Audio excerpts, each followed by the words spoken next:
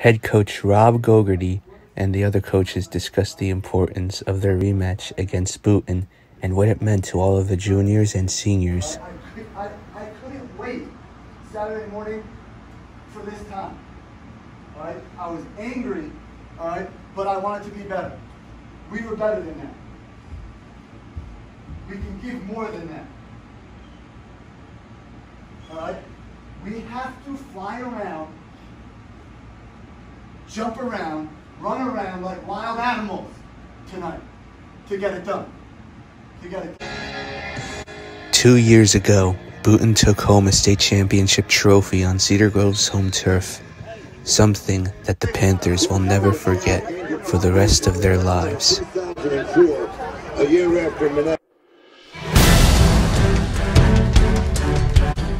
Boonton came in undefeated that night, who had hoped to snatch a win on the Panthers' home field once again.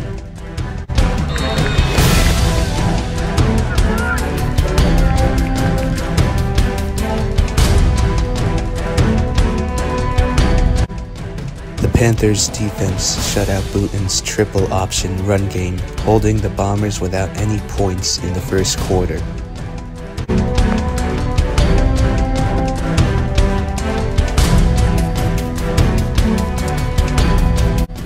However, both offenses couldn't reach the red zone for most of the first quarter.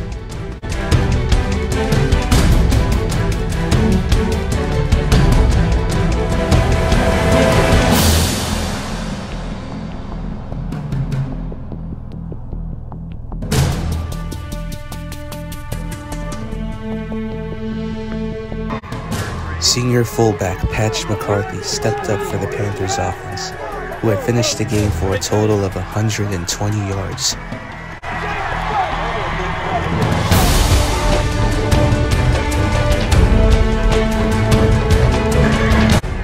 Late in the first quarter, McCarthy punched in the Panthers' first touchdown with a 7-0 lead over the Bombers.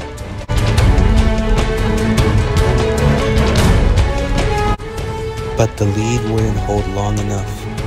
Boonton scored 14 unanswered points in the second quarter. Quarterback John Regas ran a play fake and found a wide-open Ibrahim Fall to put the Bombers on the board. Immediately followed by Hunter Van Zant's touchdown run.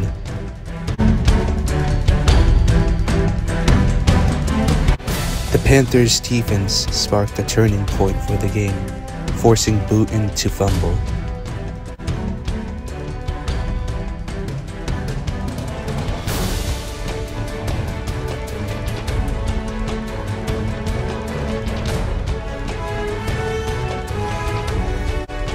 Aided by Alfonso Lombardi's big completion to Michael Marinelli, the Panthers were able to quickly march down the field for an answer. Lombardi did the rest on his own.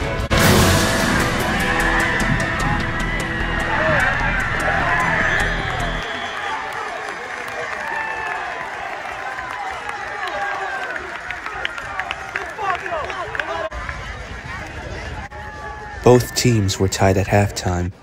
It was the first time in the season that Boonton was held without a lead at halftime.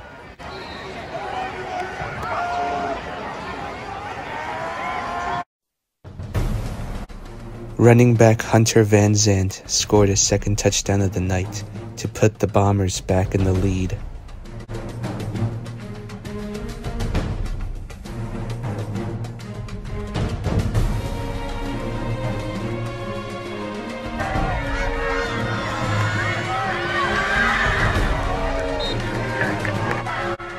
The Panthers' offense had a quick response. Nick Coletta scored, and head coach Rob Gogarty decided to go for two. McCarthy was successful on the attempt, although McCarthy would fumble on the Panthers' next possession. But Cedar Grove still never lost any momentum that they had already gained. This time, Marinelli made a heroic effort for the defense.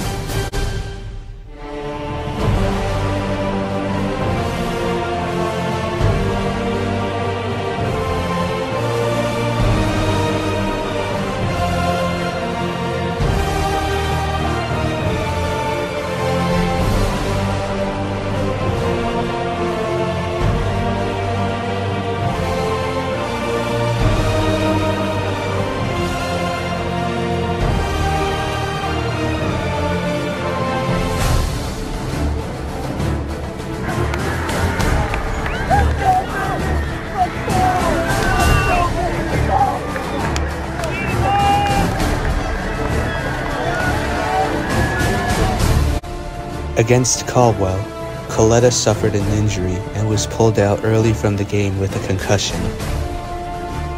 This time, he came back stronger, finishing the game for 111 yards and 2 touchdowns.